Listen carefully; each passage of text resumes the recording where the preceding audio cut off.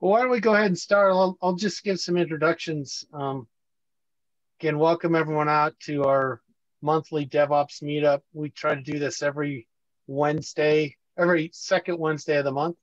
We started in January. We're going to try to do that throughout the year.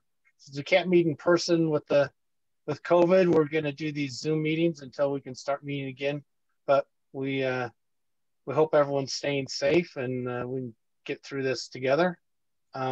We're always looking for new presenters. So if you've got ideas on things you'd like to present, we'd love to hear it. Also, just a service to the community, if your company is hiring, let us know. And if you're looking for employment or new opportunities, let us know as well. We'll try to spread the word. We have a pretty large email list, so we send that out and try to serve the community as much as we can. Tonight we have J Frog is presenting to us. Baruch, I hope I pronounced that right, has a presentation on influencing without authority about DevOps, an exciting topic. I'm sure most of you have similar problems. I know I have the same issues in different areas I work of trying to explain what DevOps is, how it can benefit their organization, and really revolutionize what people are doing in software today and in the cloud. So with that, also we're going to do a raffle at the end. So I'll put in my email address in the chat window. So we'll randomize the attendees, pick some names and raffle off some swag. And then if you can send me your address, we'll make sure that gets shipped to you. So with that, I'll turn the time over to Baruch. Thank you. Thank you, Brett, for the intro. Thank you, everyone, for coming. Well, I mean, we are 16 people by now. That's very high attendance those days. I mean, it's brutal, and I appreciate each and every one of you for taking the time and being here. So without further ado, I want to let you off as soon as possible. Let me share my screen, and we will talk about influencing for DevOps without authority. That would be, let me just find the right one. Yep, that will be this one. Okay. All right, I hope you see my slides. I can see you all on the other screen. If you want to turn your camera so we'll have a better feeling of togetherness, and if not, it's fine as well. In terms of questions, again, if you have any question, go ahead and ask. We'll also do like more official Q&A in the end. So let's just get started. Influencing DevOps without authority, how DevOps engineer, even a DevOps engineer, can help advance real DevOps. We're going to talk about the name and everything else as in the talk itself. All right, so let's do it. Let's start with the story. The story starts with Alex. This is Alex. And Alex is a system administrator in a low-tech company, textile industry, Western textile. And as all of us know by now, Alex has a problem. And Alex's problem is exactly what we all used to experience for many, many years. Developers write their code, and then they toss it over, and they go home. And Alex is stuck with the bill or with the software and need to make sure that it runs in production. Obviously, Alex hates it. It's long nights.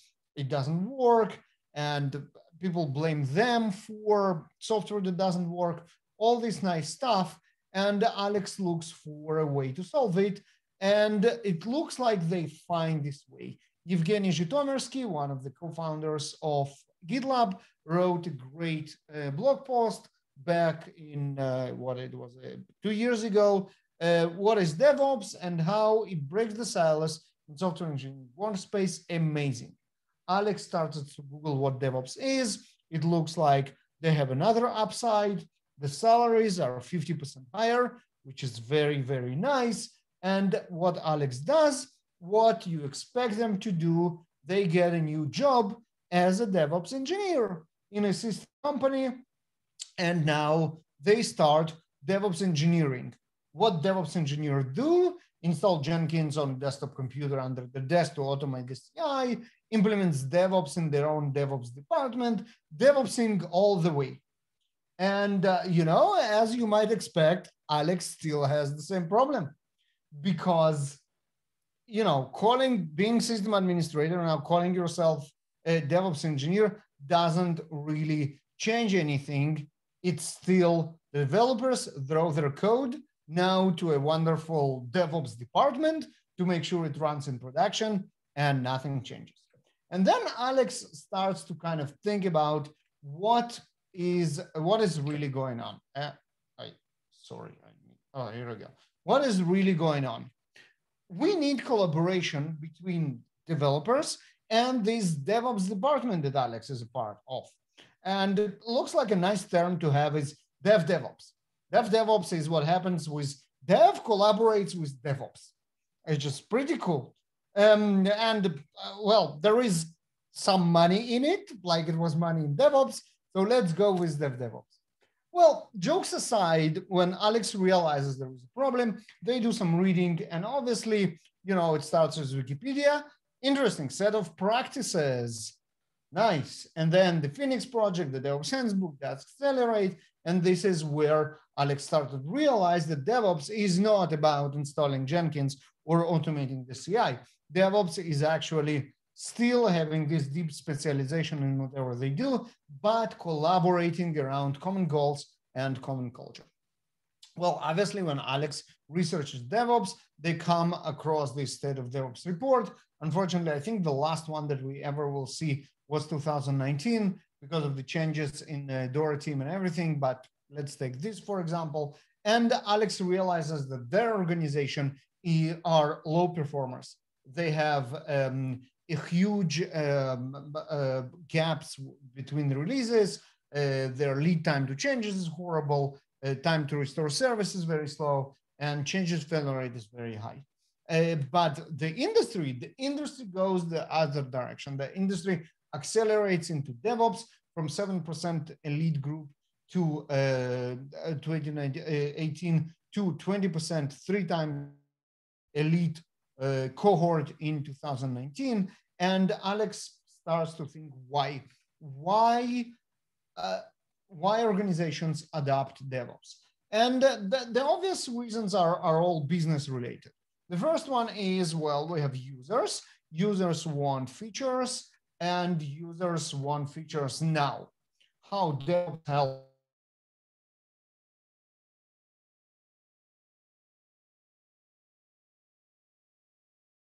And our competitors, and that's obviously a business win. Also, security, reactive security built from 3 different steps: identify, fix, and deploy. Each and every one of them is critical. Obviously, DevOps helps very much with the deploy stage, and this is very, very important. So this is why organizations move from not implementing DevOps into implementing DevOps. It is actually an evolutionary pressure. It's a natural thing to do. So now Alex knows everything about what DevOps really is, and even manages to get themselves into important meetings. And in those meetings, Alex hears the same thing: we must release faster. And then he also hears some ideas like, let's hire more DevOps engineers, or let's fire all the testers. How firing testers can help? Well, testers are a bottleneck. If we will get rid of them, we will for sure release faster. And then Alex goes like, how about implementing real DevOps? And you all know how this meme ends, right? The question is why? One of the reasons is that whoever makes the decisions about the methodology and the culture related and culture are very, very up there. And Alex is right there. Alex is the DevOps engineer. But in the end of the day, Alex finds the way, and I'm going to show you exactly that, how a system administrator renamed DevOps engineer actually can influence through the entire organization to adopt real DevOps, which is collaboration and culture. So my name is Baruch Sadogursky. This is my real business card because I'm a real chief sticker officer.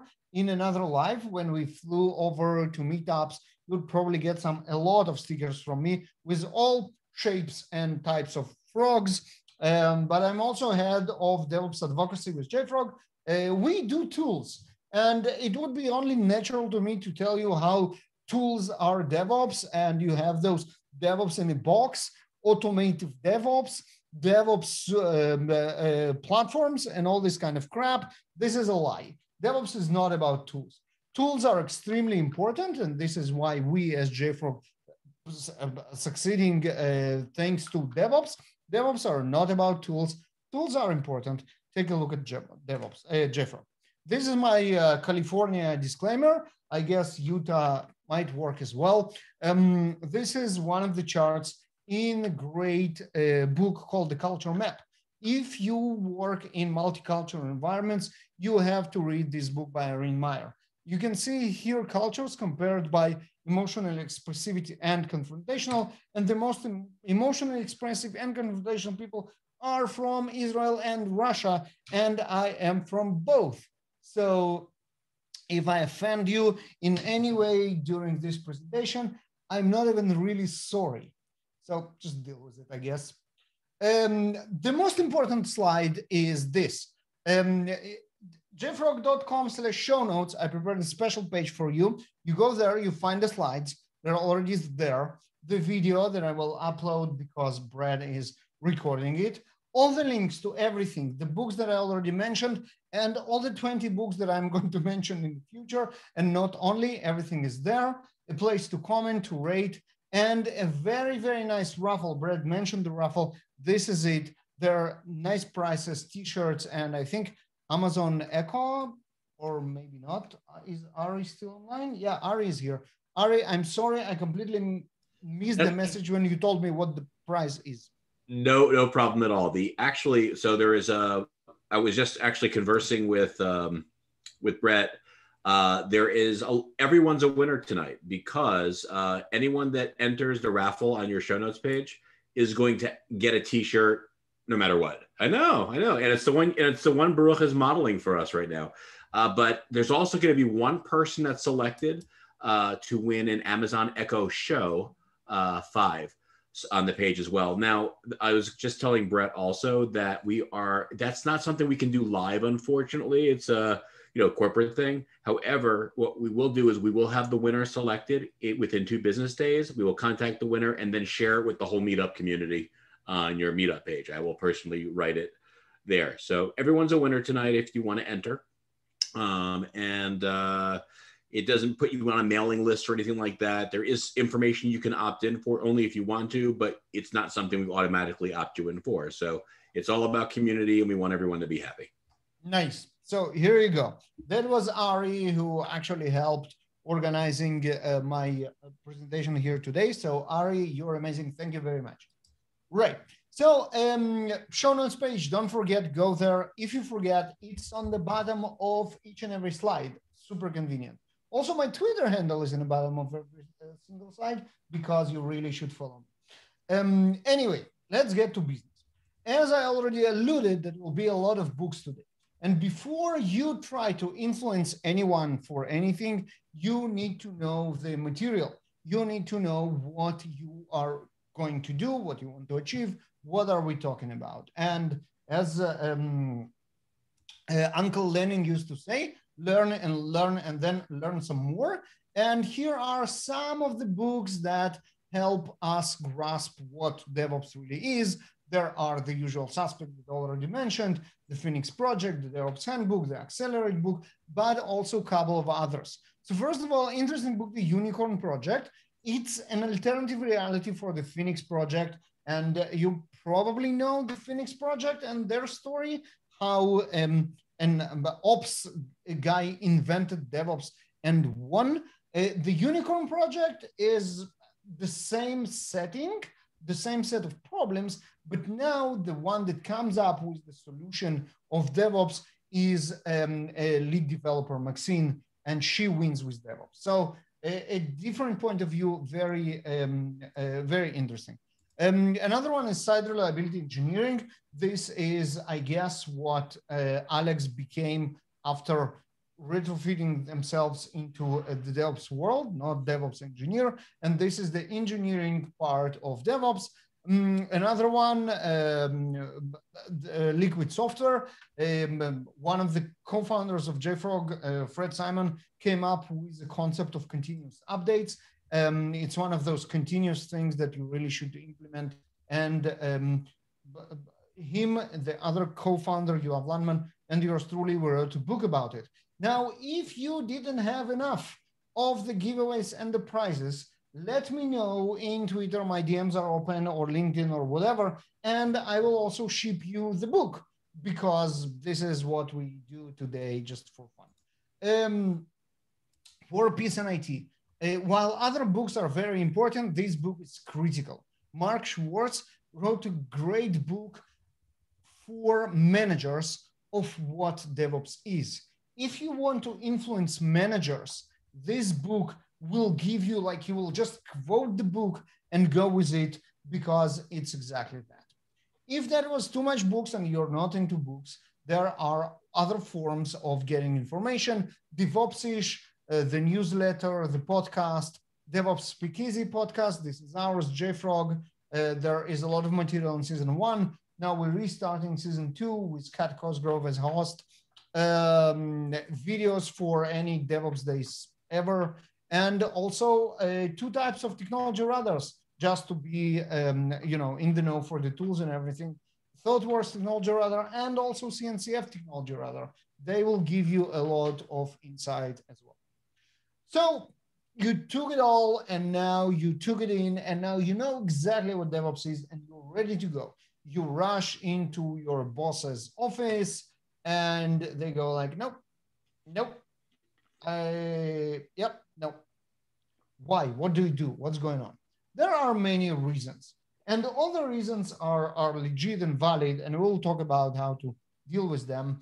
Maybe people just overloaded and they don't have time or capacity to even listen to you. Maybe they will listen to you and say, hey, it's a great idea, let's do it, and then just get distracted with other work.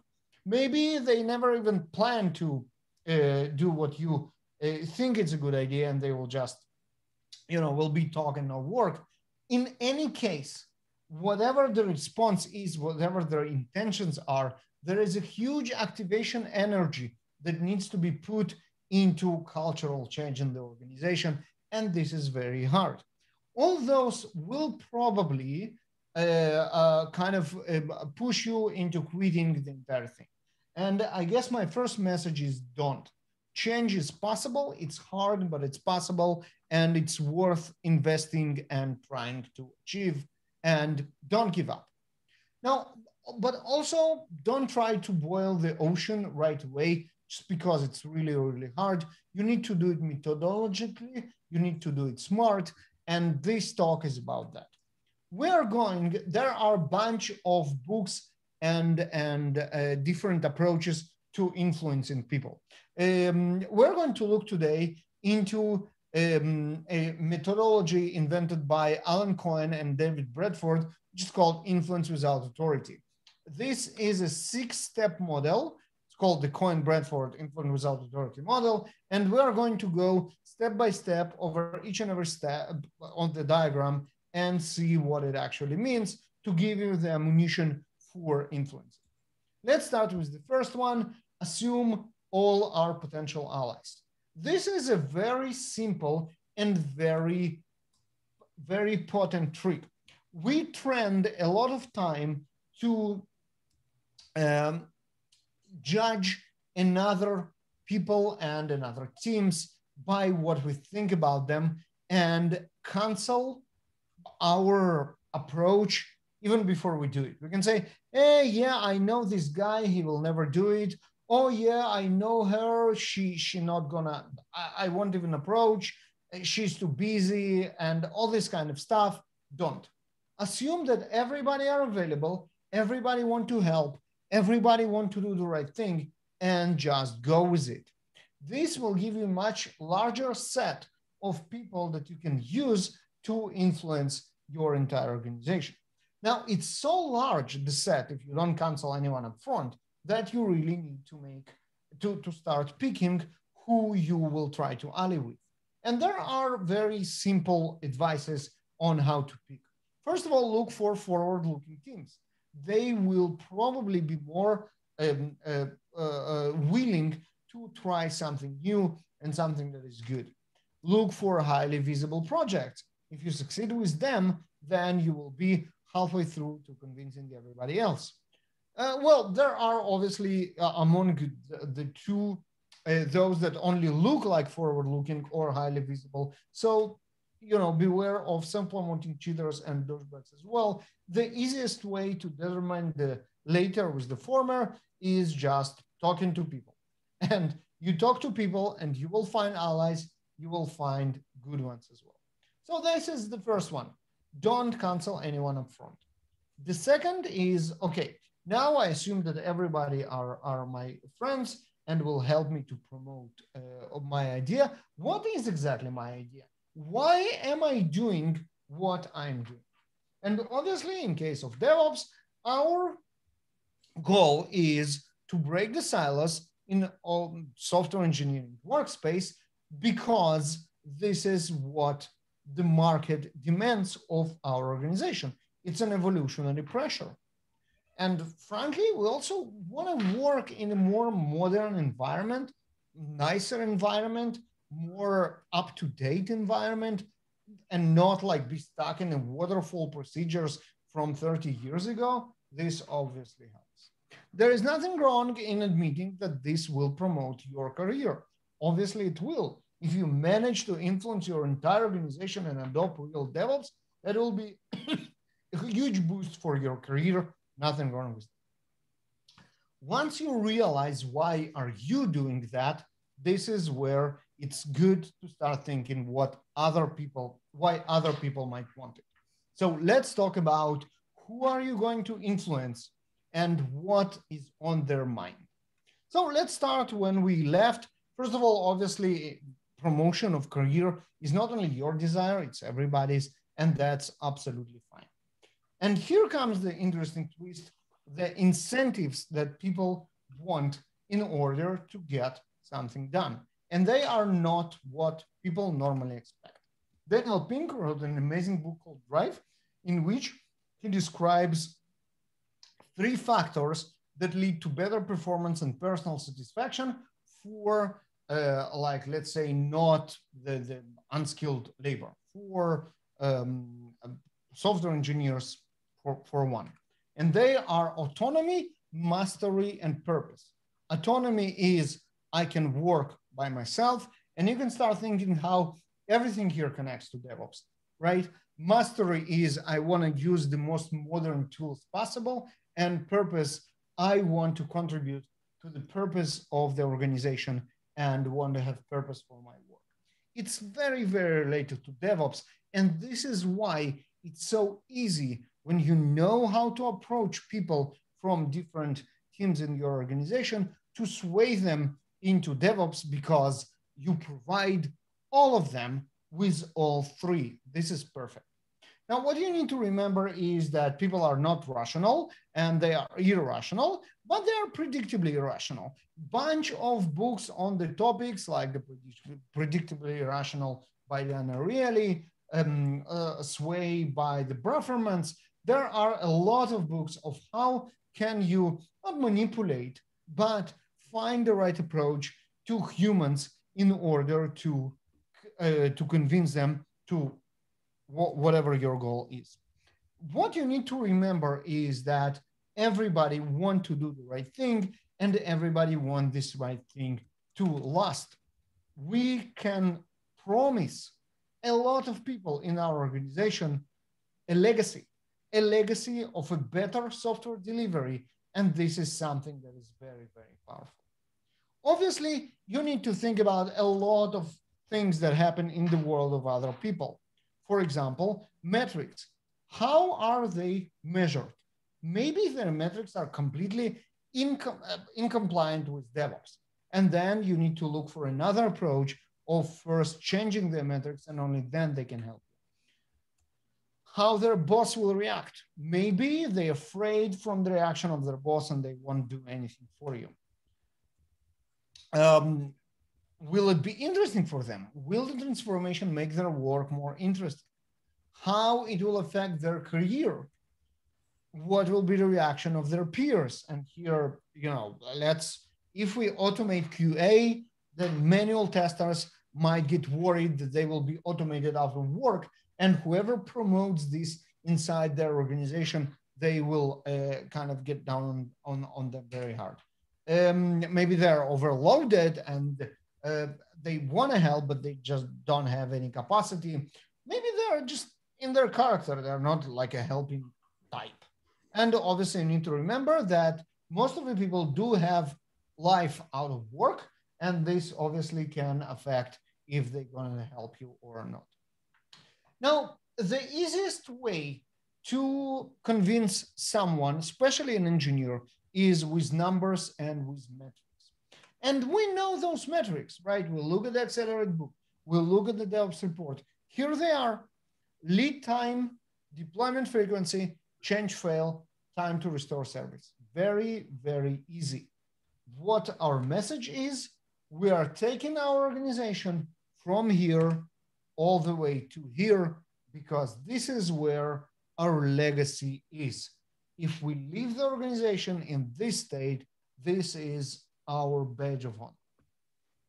When do you look for those numbers? When do you look for the clues where our organization is and what is the status? So first of all, some organizations publish metrics. It can be OKRs, can be other types of metrics, and this is a great place to look for.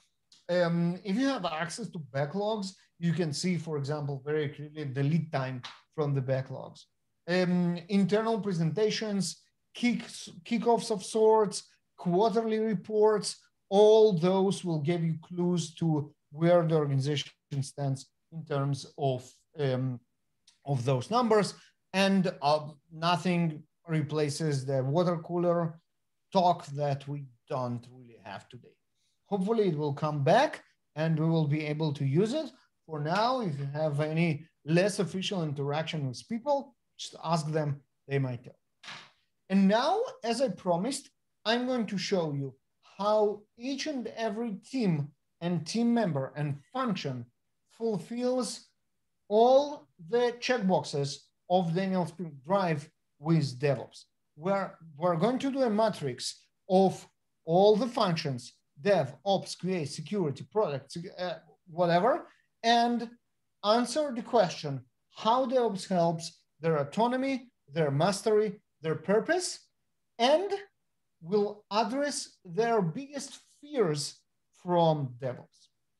I'm not going to do this for all the functions because it will take another hour. I will give you examples, and you are more than welcome to do this exercise.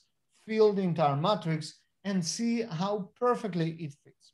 So just a couple of examples.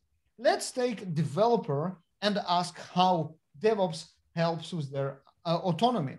Well, obviously, very simple. Developers are now pushing their own software to production.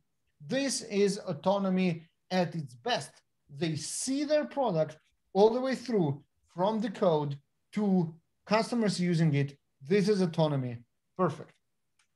Let's take fears. What developers are afraid of when they think about DevOps. Their fear is also very, very clear. They fear that now suddenly the ops part of the house is their job. They need to maintain Kubernetes, whatever it means, If there are problems, they need to be awake at 3 a.m. This has never been their job. And now they fear that DevOps will make it their job. And again, we have a way to work with it. And in the end of the presentation, I will answer exactly that question. Let's look at Ops now. Mastery of Ops. What is mastery of Ops? Obviously, all the modern cloud native stack is extreme, is mastery of Ops taken to extreme. All the infrastructure as code, Kubernetes, YAML. I mean, that's mastery. Knowing the intents and everything, very mastery in my book. Let's look at QA. Purpose. What the purpose of testers and the QA? In the end of the day, only production quality matters. It means that tests, unit tests, lab tests, whatever, is not serving the purpose of QA. DevOps, hell yes. They are part of the entire journey from code all the way to production. They can see how the production code behaves, and this is fulfilling their purpose.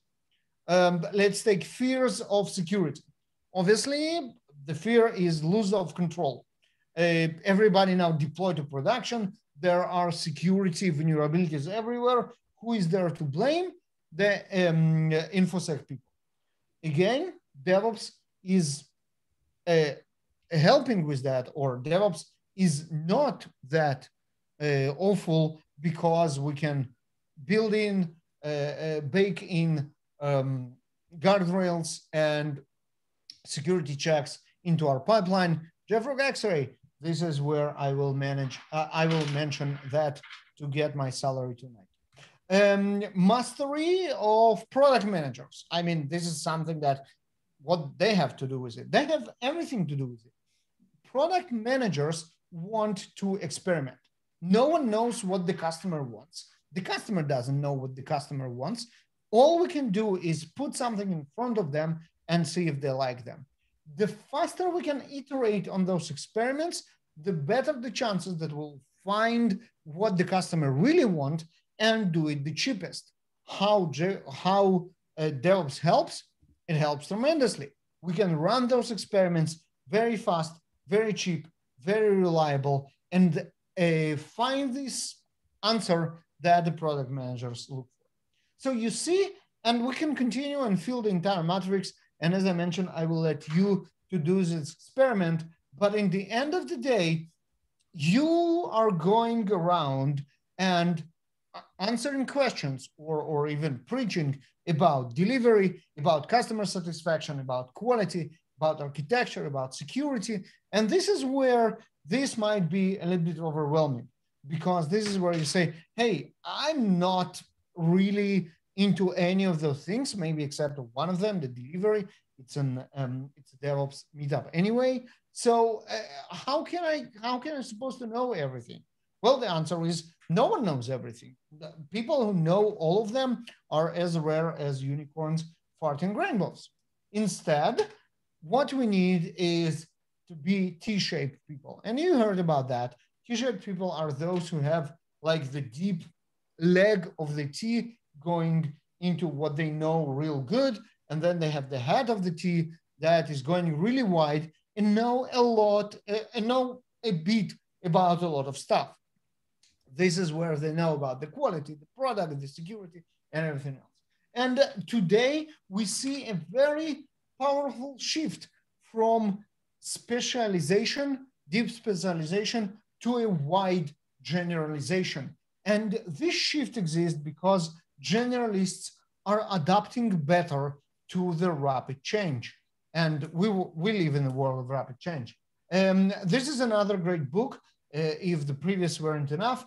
The good news are that David Epstein also did a tech talk about the concepts in the book. So that's definitely easier to digest. I recommend all of you at least watching the video, but also reading it.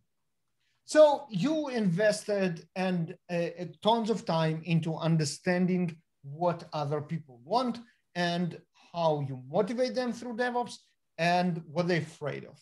The next step is let's find the currencies that we are going to use in our influence. What are currencies? Currencies are not obviously money here, but they are different types of things that you can use in order to influence. And they can be different types. They can be inspiration related, task related, position related, relationship related, or person related. And I will give you now a couple of examples of what I mean by that. In the end of the day, we'll look for stuff that will create the symbiosis that the sharks have with the remora fish between you and the people that you want to influence. So it will be a win-win. And I will give you, as I mentioned, an example for such a currency, maybe a surprising one, but checking all the boxes. And that will be a hackathon. Why hackathon is so good? Because if you organize a hackathon, it gives you a currency in almost any type that I mentioned. Hackathon that you organize is a great inspirational currency because you take people, put them into empowered teams of T-shaped people, and after a very short period of time, you have working products. This is a tremendous inspiration for DevOps. You just did DevOps and boom, it actually worked. So this is super inspirational. It's also task related because in the end of the day, the outcomes of those hackathons help people fulfill their tasks. So you can tailor the projects to help certain people that you will then need their help when you go and advanced DevOps. It's a position related because it can help get people promoted or make them more visible. And again, you get allies by doing that. And obviously it creates great relationships within the teams, which also help. Now you're best friend with whoever you spend last 24 hours doing hackathon, and they will do anything for you, including implementing DevOps or helping you push it. So that's that kind of currencies. Now, before we actually go ahead and do something, relationships are hard. I don't know how about you. I have mostly enemies, good friends, but mostly enemies just because that's who I am. People hate people are dealing with me, and that's a problem because if I don't have a lot of friends, it's very hard for me to use those currencies with them because they don't want to hear from me. So remember that this is the outcome of that. How do you overcome it? Well, you learn how to deal with people. And again, there are tons of literature about dealing with people that can help you having more friends than enemies. And I definitely recommend all of them. Maybe they will help you more than they help me. In any way, it is what it is. You have your set of friends, you have your currencies, you know what you are doing, you know what they should do, and this is where the money time. This is where you go and influence through give and take. Give and take sounds fishy, quid pro quo. Is it like kind of, you know, some bargain that we manage inside our organization? Is it kosher? Well, there is nothing wrong with that. Exchange can be fair, can be win-win, and can promote our goal and the goal of our organization. And there are different types of exchange. There is an influence alignment. If you really manage to convince other people that DevOps is good for them, it's their interest, here you go, interest alignment. You're interested in DevOps, they're interested in DevOps, great. It can be barter. Remember this project that I made for you during the hackathon? Hey, go ahead, talk to your boss, set up a meeting. I want to talk with him about DevOps. Owning a favor, calling in a favor, this is also perfectly fine. You do nothing wrong. You just exercise your influence. Now, this is the end of the model, and it should be the end of the talk, but it cannot really. It cannot really because if all you did was hearing this talk or even reading the book, next time you're going to hear exactly the same answer. And that's because there are barriers to influence that we need to talk about. And barriers come in two ways. There are external barriers, which are out there. You can see them.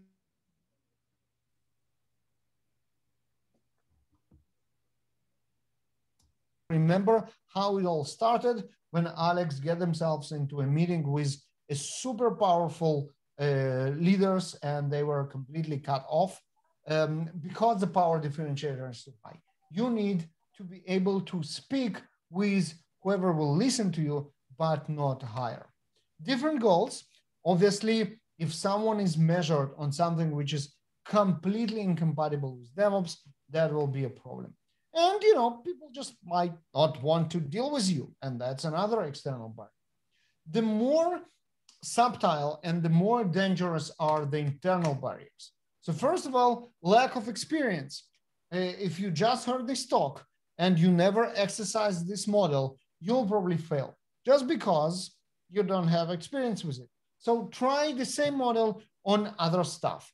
Influence your kid. Well, you have an authority on your kid. Influence someone else in your household that you don't have authority to do something that will help everybody. Let's see if that helps. Blinding attitude, and that goes back to the first step. Well, they will probably won't even collaborate with me, so I won't even start. That's obviously a problem. Fear of failing. Oh my God, what will happen if I fail? Will I be shamed? How do I feel and everything? And fear of reaction. Fear of reaction is a very, very natural one. I'm going to try and turn my organization around, but if I fail, my bosses will come after me and it will be very, very painful. For that, there is a concept called best alternative to negotiated agreement, or BETNA. BETNA is, what do I do if whatever I try to do fails? It's very good to have a solid BETNA for everything you do. When you do something and it's a big decision, you need to think what happens if that won't work. In our case, the worst case is just not thinking about it or trying to pretend that nothing happens. Not trying to pretend that nothing happens is best because you will limit yourself in your influence. You'll say, well, I could speak with them, but I won't because I don't have a BETNA. You might realize your BETNA, like, okay, I'll probably have to look for another job. But this is a stressful event. And again, you might decide not to influence on your entire potential because you very well expect that you will have to fulfill this stressful thing of looking for another job. The best BETNA I can think about in this scenario is having a job offer in your pocket, because then you will be at your best trying to influence, because if not, you'll just leave, you already have it. Well, also remember that it's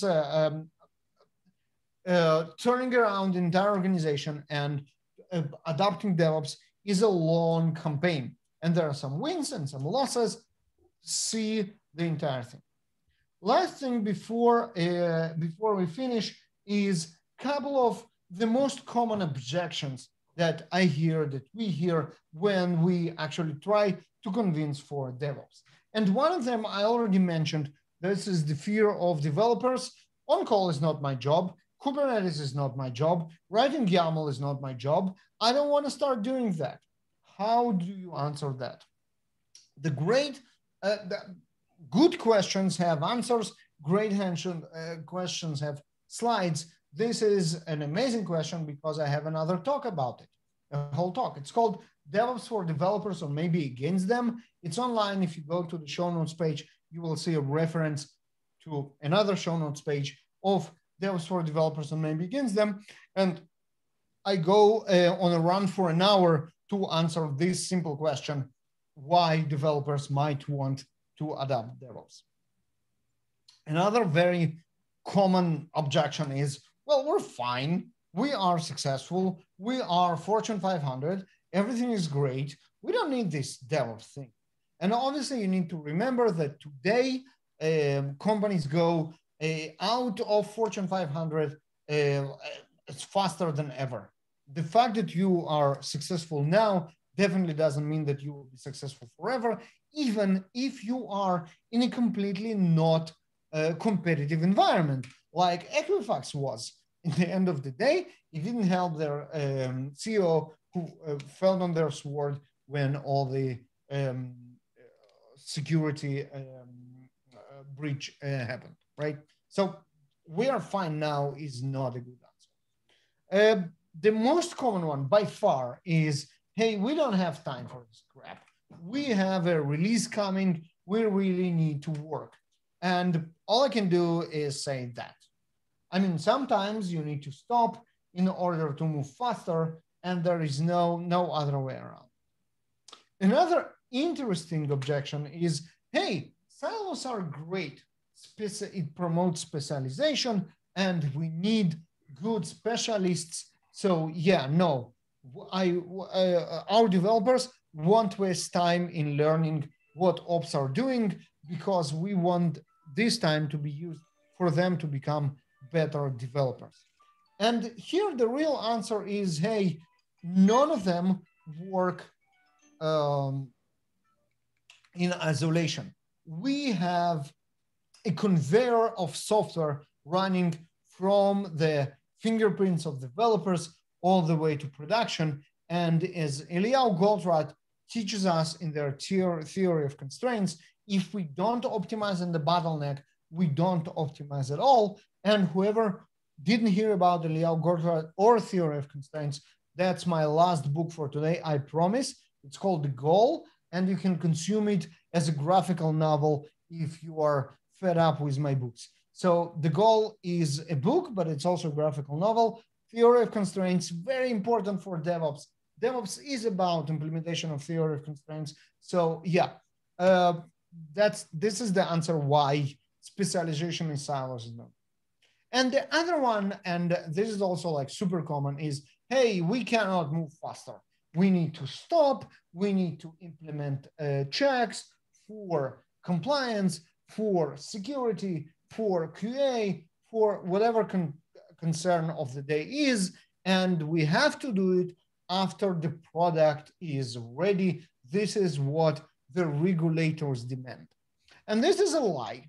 Well, instead of certifying each and every release, every regulator in the world will be more than happy to certify your pipeline, because pipeline certification guarantees that the constraints that they want to be implemented will be implemented in each and every release without them trusting you to check each and every release. Another book, by the way, by Mark Schwartz, it's not even on the slides because enough is enough, but I cannot stop. The Fine Art of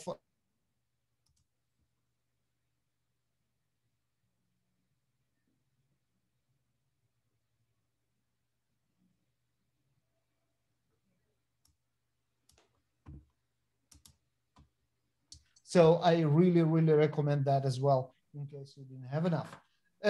So yeah, how do we do that? Well, we automate everything and then we can certify the pipeline. Now, I like this image, but I also don't like it. You see how people that leave the conveyor are sad? This is a lie. They are super happy because instead of doing something boring on the assembly line, they are going to do something meaningful. They are going to work with their heads instead of with their hands, and no one will get fired. Whoever wants to adapt to DevOps will just have more meaningful jobs by the definition of Daniel Pink. They will have more autonomy, more purpose, more mastery. So they should leave the assembly line really, really happy. And you, as Alex, who managed to transform the entire organization to DevOps, actually becomes a chief information officer, not only in Student Fabric, but now he is up to a career of chief information officer in every organization. And this is something that I wish you all. So just to summarize, Coin Bradford influence without authority model, and be ready be ready to work with objections, and know your material is what I will leave you with today. I'm Baruch on Twitter. Don't forget to follow. This is DevOps UT, and I think that's the hashtag. I mean, it makes sense. So just use it. And if it's not a hashtag, we'll make it a hashtag. And jeffrey.com/show notes. The video, not yet, but will be the slides, all the books, and the rest of the links, and the raffle t-shirts for everybody, and Amazon Echo Show for the lucky winner. Thank you very much.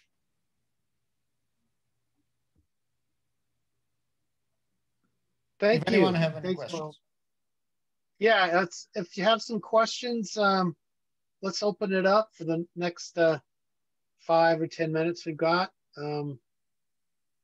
You can also post them in the chat if that's easier.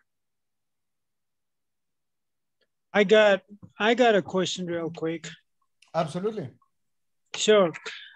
So my company is not Fortune 500, but it's a very small company. We do have like 100 people, employees, but we do have few teams, 2 teams, development team. But we are currently work as a Scrum work framework.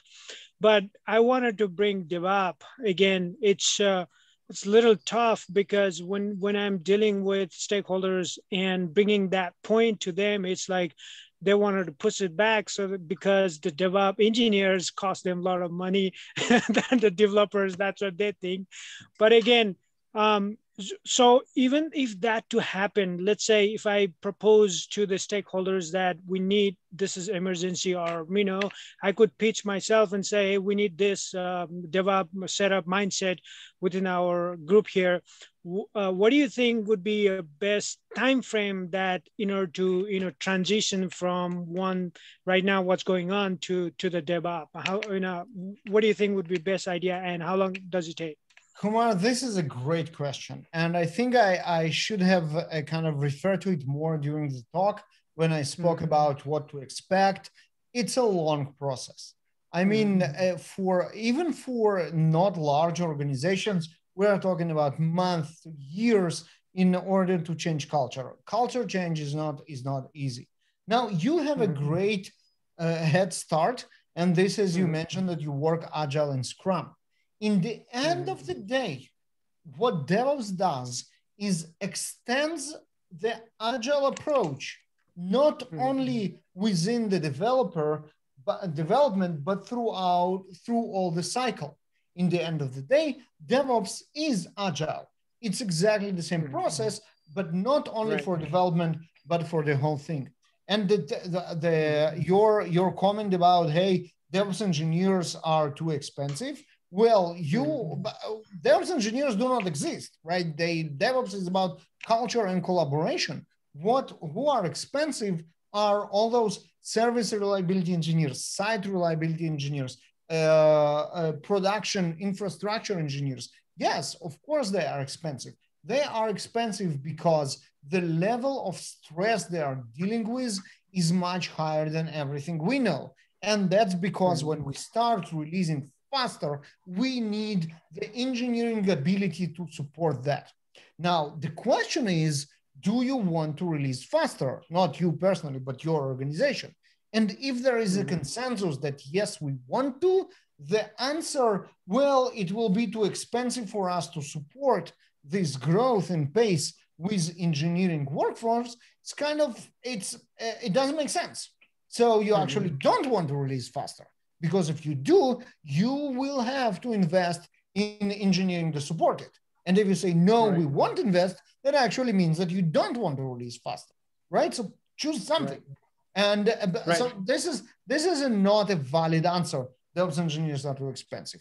There is nothing you can do with it except of just saying, well, I'm fine with releasing once a quarter and let my competition beat me to my knees because I don't know how to release faster than once a quarter. Does it make sense? Yeah. Thank you. I appreciate it. Are there other questions?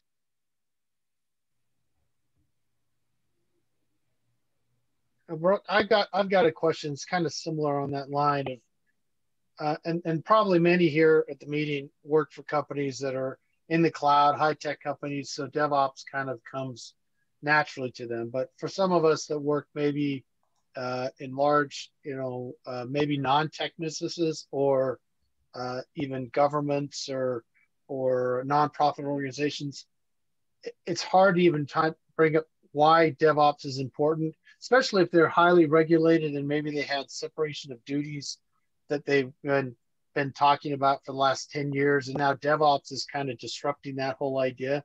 How do you convince managers and others about breaking that cycle, and yet you're not compromising on security and other things?